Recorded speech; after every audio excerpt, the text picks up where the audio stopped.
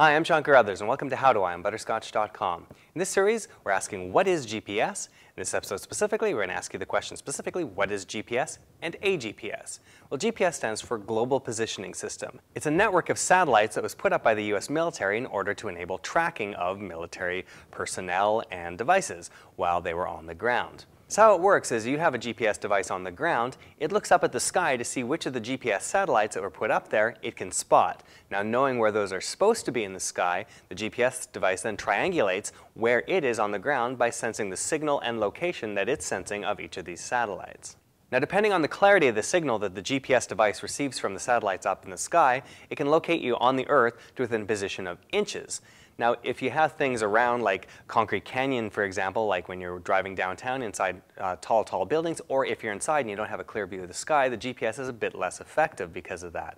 That's why it's always good when you're using a GPS device to be out in the open in your car or something like that and have an antenna that can actually see the sky fairly well. Now, while the GPS started out as military technology, it was made available later on to both commercial and consumer applications. So that's why we have GPS devices now available to put into our car, is because the military has made it acceptable for us to actually use this and understand how it works. Now, this has allowed a number of different applications. First of all, of course, driving around in your car and tracking where you are and finding out how to get to your next location. But it's also used in other things like tracking of commercial fleets, so you can know where the trucks are in your commercial fleet at any one time and know how long they are away from making a delivery.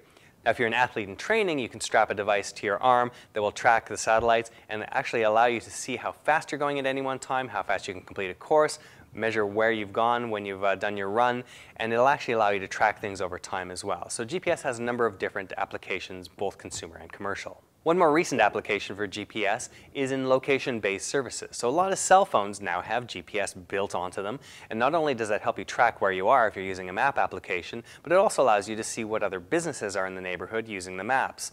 When you have a location-based service enabled phone, it can tell you, okay, you're right near this restaurant and there's a coupon available to you if you have an application that does such a thing. Or it'll allow you to check in various locations and see where your friends are in relation to you. So things like Foursquare or things like Gowalla or even the new Facebook Places uses the GPS built into your phone to actually track where you are and check in.